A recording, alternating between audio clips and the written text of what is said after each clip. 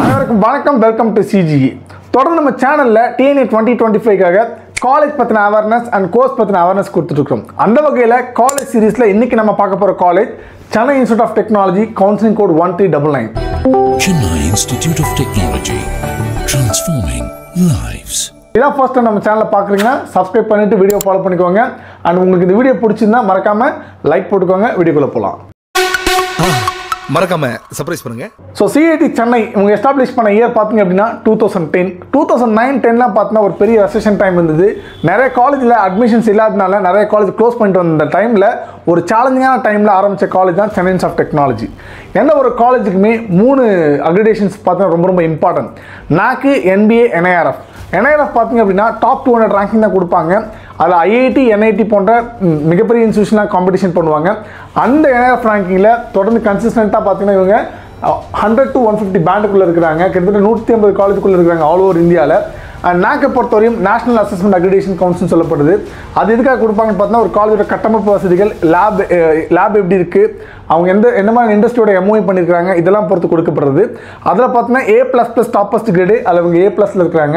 And NBA பார்த்தீங்கன்னா அந்த காலேஜில் இருக்கிற கோர்ஸுக்கு கொடுக்கப்படுறது. For example ECE, EEE, mechanical, CSE இந்த மாதிரியான கோர்ஸுக்கு அதில் 14+ கோர்சஸ் அவங்ககிட்ட யூஜியில் இருக்குது. அதில் பார்த்தீங்கன்னா ஆல் எலிஜிபிள் டிபார்ட்மெண்ட்ஸ் பார்த்தீங்கன்னா NBA அக்ரிடேட்டட், ரைட்? அந்த வகையில் அக்ரிடேஷன் பொறுத்தவரையும் all ஆஸ்பெக்ட்ஸில் CIT has been accredited. And இவங்களோட கேம்பஸ் லொக்கேட் ஆகிற பிளேஸ் பார்த்தீங்க அப்படின்னா குன்றத்தூர், சென்னை. 15+ ஏக்கர்ஸில் ஸ்டார்ட் பண்ண இந்த காலேஜ் பார்த்தீங்கன்னா இப்போ 50+ ஏக்கர்ஸில் ரன் பண்ணிட்டு இருக்காங்க.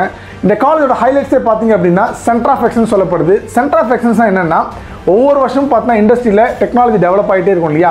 அந்த டெக்னாலஜிலாம் கொண்டு வந்து ஒரு லேப் ஃபெசிலிட்டிஸாக கிரியேட் பண்ணுறது பேர் தான் சென்டர் ஆஃப் எக்ஸலன்ஸ் சொல்லுவாங்க. அந்த வகையில் ஃபார் எக்ஸாம்பிள் செமிகண்டக்டர் ஃபீல்டுக்கு தேவையான சாஃப்ட்வேர்ஸ் பார்த்தீங்க அப்படின்னா மென்டர் கிராஃபிக்ஸ், சினாப்சிஸ் இந்த மாதிரி டூல் இதெல்லாம் அகாடமிக்ஸை தாண்டி ஸ்டூடெண்ட்ஸ்க்கு ட்ரைன் பண்ணி 3rd இயர்லேயே பார்த்தீங்கன்னா ஸ்டூடெண்ட்ஸை ப்ளேஸ் பண்ண ஆரம்பிச்சிருவாங்க.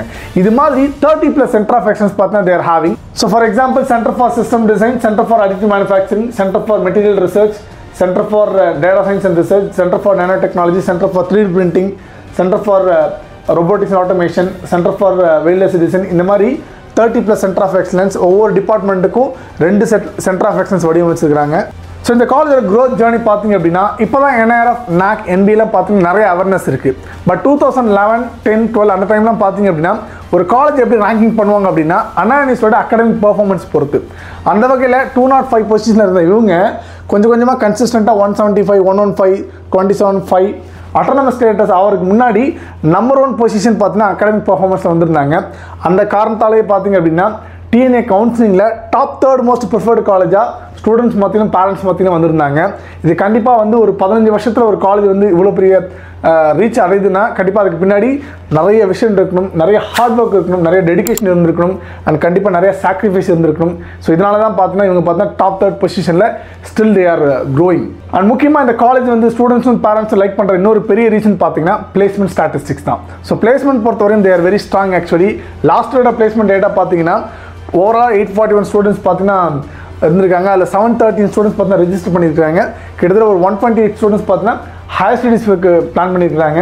So that 695 students God placed. அவங்களுடைய ஓவரால் பர்சன்டேஜ் பார்த்தீங்கன்னா 95.2%. ஸோ அவங்க பேக்கேஜும் பார்த்தீங்க அப்படின்னா நம்பர் ஆஃப் ஸ்டூடெண்ட்ஸ் பார்த்தீங்கன்னா மோர் தென் 40 lakhs 4 members வாங்கியிருக்காங்க. ஸோ ஹையஸ்ட் பேக்கேஜாக 50 lakhs வரையும் வாங்கியிருக்காங்க.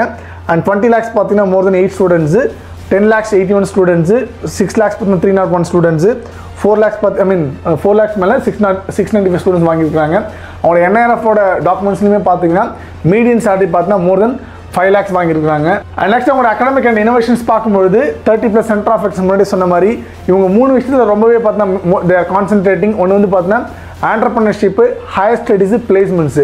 ஸோ அந்த வகையில் 200+ incubated start up projects and then 2000+ research publications and already நம்ம முன்னாடி சொன்ன மாதிரி தேர் excellent types with industries and R&D organisation. So இந்த க்ரோத்தால் பார்த்தீங்க அப்படின்னா அவங்களோட TNEA கவுன்சிலிங்கில் 2014 அவங்களுடைய OC க்ளோசிங் கட் ஆஃப் CSEக்கு 174 இருந்தது.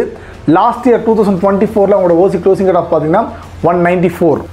And this is the last year closing cutoff for CIT Chennai. Starts from computer science and civil engineering.